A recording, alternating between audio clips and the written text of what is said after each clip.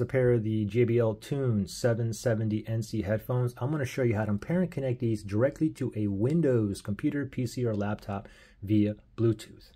So the first thing we want to do is put this in a pairing mode, okay? So these are currently off. Let me turn these on. Let me press and hold that power button and just wait. Power on. Now the lights are on. It said power on. It said connected. Now what I want is a blue blinking light. I don't want it to be connected to a different device, all right? So if it starts blinking blue here, you are in pairing mode. I don't have a blue blinking light here because I'm connected to a different device, okay?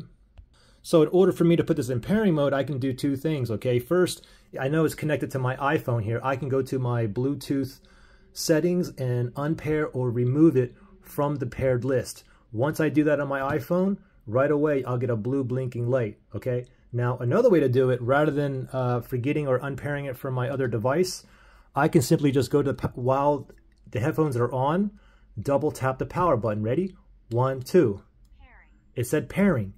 And now I get a blue blinking light indicating it's in pairing mode. Now, we're going to hurry up and go to our computer here, and we're going to go to Bluetooth settings. I'm just going to go down here in the search bar, and I'll type in Bluetooth. And I see Bluetooth and other device settings under system settings. So let me select on that right there. Make sure Bluetooth is turned on, and then you want to select up here, add Bluetooth or other device. Let's tap on that, and then we want to select the first one, which is this Bluetooth right here. Select that. Now you see this line moving is searching for devices that's in pairing mode near me. These are still in the pairing mode, it's still blinking blue, so we should find it up here, and it showed up down here, JBL Tune 770. It says connecting right there. Voila, device is ready to go. So we're connected now, connected and ready to go. Okay, now the thing is, if you had any problems connecting or pairing, you can always factory reset these. If you need to do that, look in the link below in the description area.